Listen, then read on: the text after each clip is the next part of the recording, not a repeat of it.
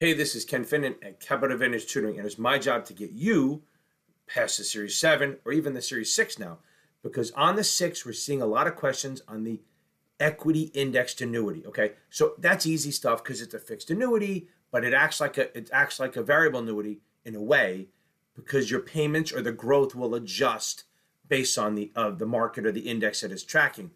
But there's some features to it that make it look like a variable annuity, but there's other features that make it a fixed annuity. Like you can't lose money, they have a cap on how much you can make, and you don't get the whole thing, you get a participation of it. So let's get into it.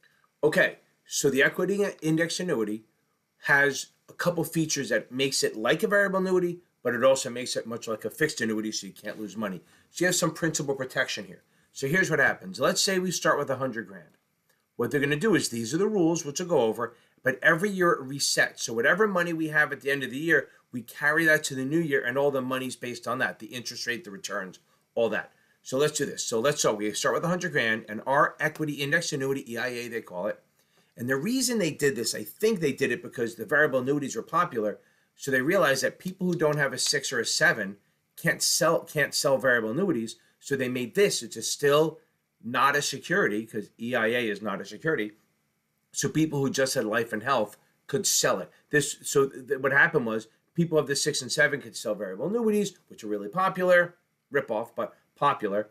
But the equity index annuity came in to let the people who couldn't or weren't licensed or sponsored to take the 6 or 7 still participate in the game.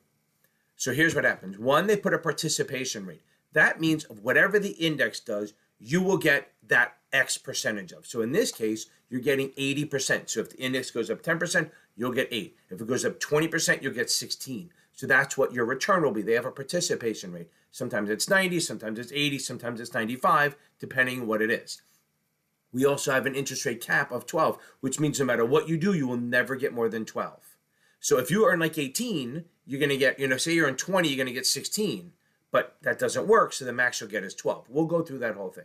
Interest rate cap of 12, and then we have a floor of 1, which means you can never make less than 1%. It may be 0. Some of the vendors don't tell you. I think Past Perfect just makes you assume that it's going to be 0 without telling you. So remember that. There's always going to be some sort of floor, whether it's 0, 1, 2, whatever. It means you can never earn less than that. So let's get going. So we start the year with 100%, and then the index goes up 18%. Now, the problem is we have a cap. So let's bring out the handy-dandy calculator, if we can ever get this thing working. I feel like I'm 400 years old. Okay, so we're going to do 18 times 0.8%, and that's 14.4.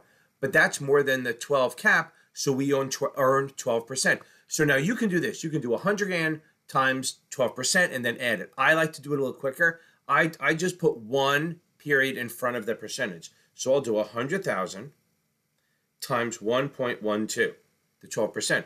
So I get 112,000. What that does is the one period in front of it puts the 100 grand into the calculation. Just the way I do it because I'm lazy. So I'm going to put it here. So now we went up 12% because that's our max. We can't earn more than that. So we now have 112,000 at the end of the year.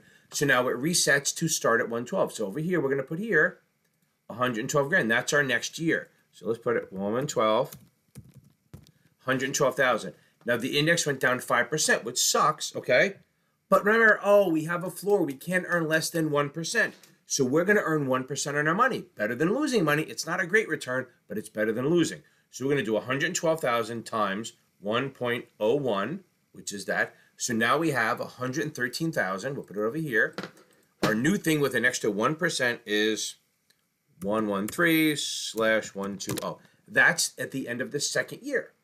Boom, boom, boom. We okay with that? I like that. Now, we end this year and we start with a new one. So now we're going to go over here. We start this year at 113/120. And this could easily be on the 66 also. So remember that. So we're going to cover that. 113,120. That's our new number for the year.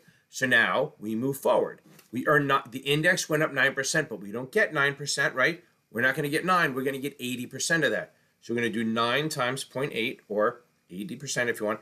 That's 7.2. So now we're going to earn 7.2%. So to make it easy, I do 113,120 times 1.072, and that gives me 121,000. Let me write it in so we have it. $121,264 whatever it is. So that's our ending value. So we see how this happens. I start with 100 grand. I start with 100. I earn, the index goes up 18, but I don't get to make that because I have a cap of 12. So I only make 12%. So now I'm at 112,000. Then I take that over here. My new year starts at the big higher number, whoopee. But the index drops that year. But I don't care because I have a floor of 1%. So I'm still going to get 1% of my money despite the whole world dropping by 5. So now I'm going to get 1%. So I'm now at 113,120. Boom, let's slide over. So now we do the new year, 113,120. We earn 9%. We're not going to get all of that because you only get 80% of the return. So we're going to get 80% of 9. That gives us 7.2. 7.2%. Boom, we're up to 121,264. So that's our final number after 3 years. Very easy, not hard. It's definitely going to be on the 66. It could be. I'm not going to say, I shouldn't say it definitely will be. It could be. Okay, that works for me. I think that helps. Guys, pay attention to this. Practice this a couple times. Play with your own numbers and whatever. Let's make this work. And then join in my live and we can go through some problems, all right? So don't forget to join my lives Tuesday and Thursdays, 8:30 p.m. Eastern, because that's what matters, because it's East Coast, baby. Talk to you later.